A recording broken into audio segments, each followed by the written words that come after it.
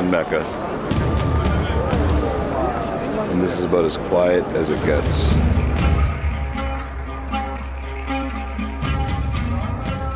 Hajj is the largest annual pilgrimage in the world. It happens in Mecca, Saudi Arabia, and for Muslims, it's a requirement that you have to do once in your lifetime. The Saudi government estimated that last year there were over 3 million pilgrims who attended, but the unofficial number is much higher. My parents are originally from Lahore, Pakistan. They're practicing Muslims, and last year they decided it was time for them to perform Hajj. So I went with them to help them with their journey, but also for myself as well.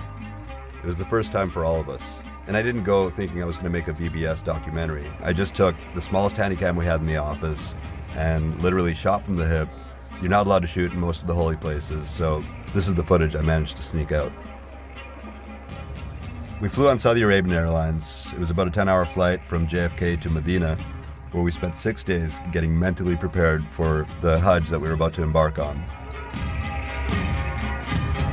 In pre-Islamic times, Medina was a place where the travelers who were crossing the desert in camel caravans would come to rest. It was kind of like a desert oasis. In modern times, it's kind of the same thing, but there are less camels and more shopping malls and hotels. There's also a stunning mosque there called the Prophet's Masjid, which is the second holiest site in Islam. When you're there, you basically just go to the mosque 5 times a day for 6 days straight to get into a meditative state.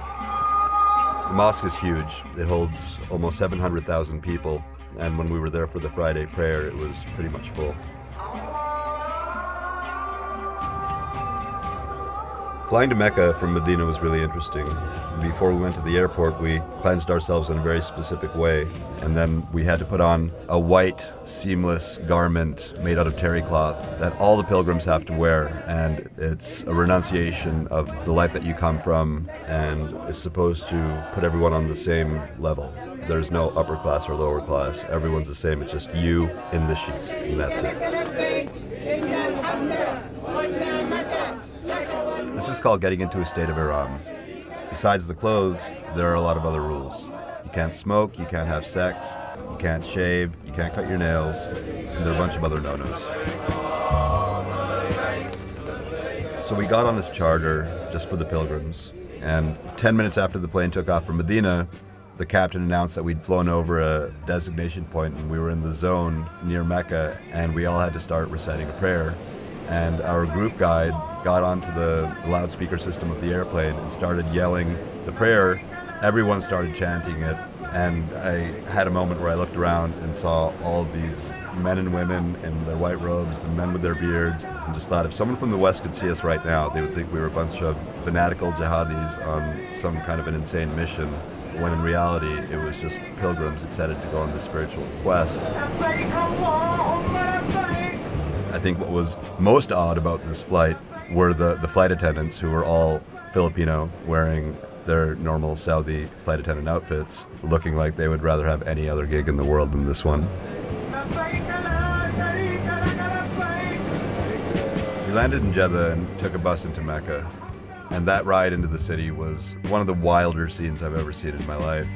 There were all these pilgrims coming from all directions in all kinds of vehicles, and you see them riding on the tops of cars and vans and buses. I remember seeing a pilgrim jumping from the roof of one bus to another. Everybody's just trying to get to the city.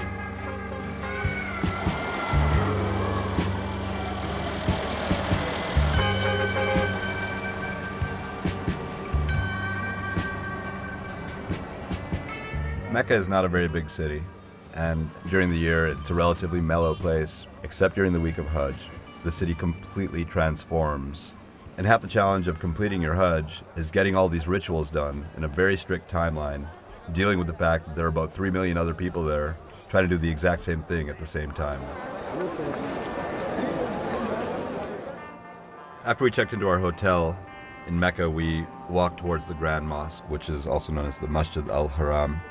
It's the holiest place in Islam, and it's a massive structure. This mosque can hold upwards of 4 million people with its outdoor and indoor space, which during Hajj is technically the largest gathering of people in the world at any given time. This mosque is what Muslims pray towards from all over the world. And as you're walking towards it, you feel the anticipation build. People have been waiting their whole lives to come to this place. And once you enter the mosque, then you see the Kaaba.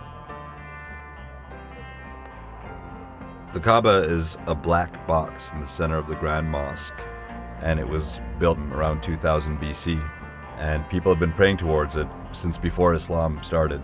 And when Prophet Muhammad finally showed up, he cleaned up the place, got rid of all the idols that the pagans had been worshiping, and reordained the building as the house of God.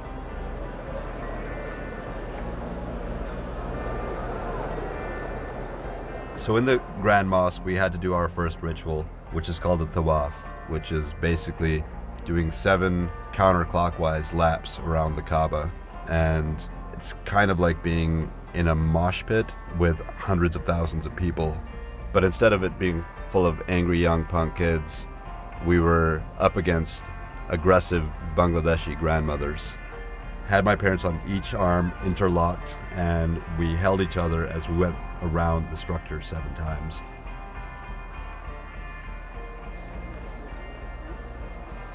You're staring at the Kaaba. It's a very intense and heavy vibe. But the one thing that's a total bummer is you look up and all you see are these massive luxury 5-star hotels for the super rich Muslims who want to pray from the confines of their room.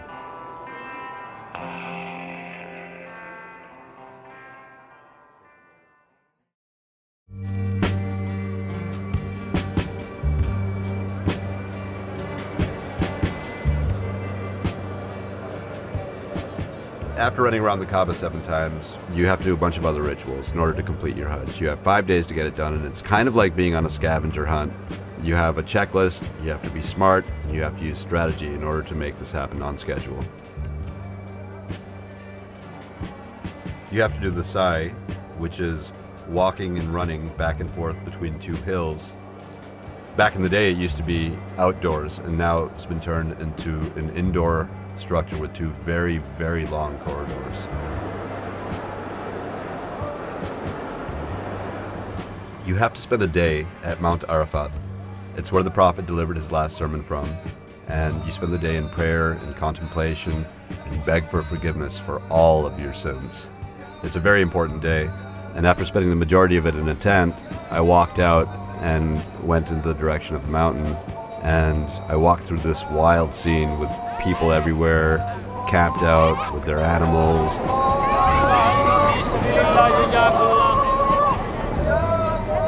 And as I got closer to Mount Arafat, it was such an incredible sight because it had been completely transformed and looked like a snow-covered peak.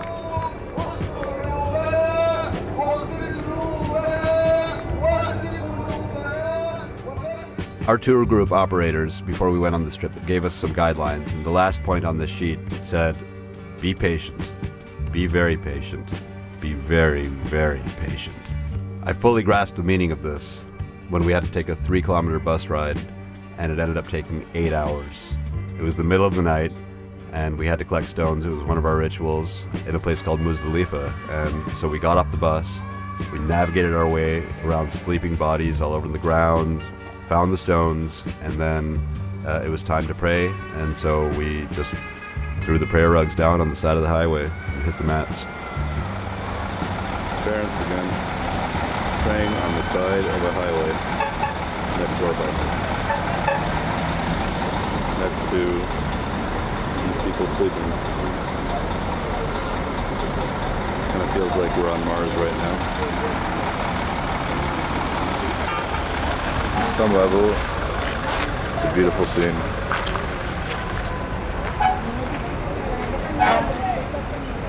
After picking up the stones, we got back on the bus and drove to Mina. The Valley of Mina is where the majority of the pilgrims stay. It's a tent city that fills up with essentially the population of Seattle for a week, and then after Hajj ends, it clears out again and goes away. It's tents as far as the eye can see.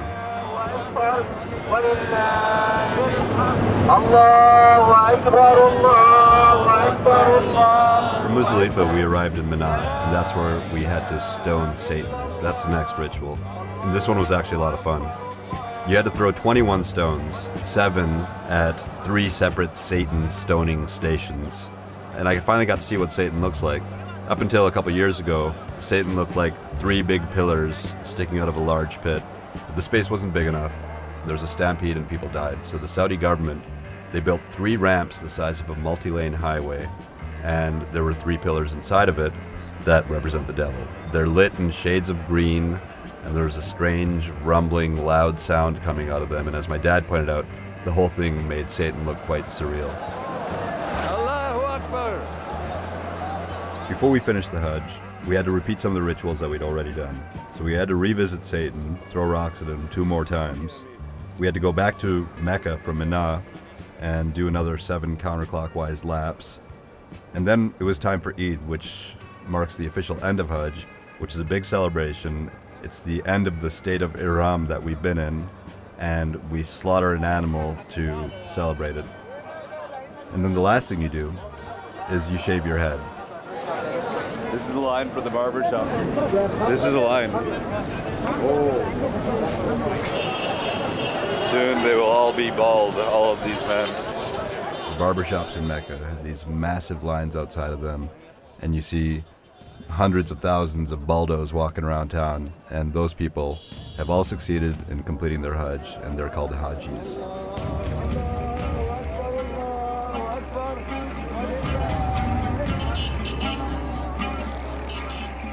Dealing with the Hajj every year is a huge logistical challenge for the Saudi government, to the point where they've actually set up a ministry of Hajj. In the past, there have been incidents where pilgrims were trampled, when ramps collapsed, and pilgrims died. And the Saudi government has invested billions of dollars to create an infrastructure to make this work with complex crowd control techniques. And what I saw when I went last year was something that somehow manages to work. But it kind of goes without saying that bringing 3 million people into such a small place is going to bring up some complications. There's a bit of a dark side. This many people in such a small place, it really gets unwieldy. And despite the Saudi government's best efforts to deal with this profound logistical challenge, the bottom line is that there are too many people, and people need things. They need places to sleep, they need food, they need toilets. And the poor people who were there, you see them basically camped out on the side of the road for days on end. It really felt like Mecca was maxing out by the end of Hajj, and the whole scene starts looking and feeling rather apocalyptic.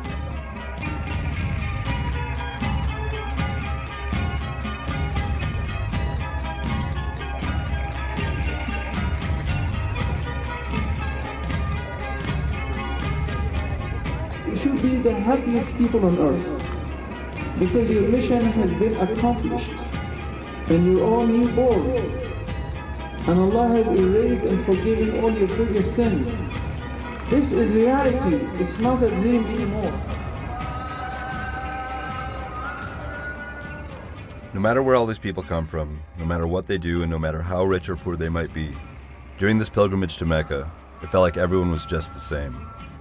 It was unlike any place I've ever been, and unlike anything I've ever experienced. I was there, standing amongst millions of people.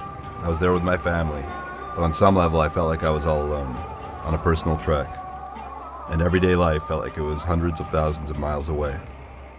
We flew back to New York. We landed in the morning, and I went straight back to the VICE offices, which may not have been the wisest of ideas. I felt like I'd been catapulted from one end of the universe to the other.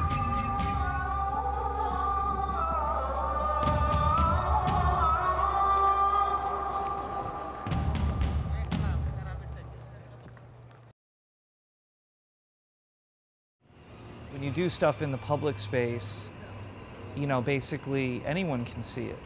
It's free and it's available and people come by and there's a reaction and, you know, it's almost always positive. Oftentimes more people care about just advertising something. But I think that public art is important.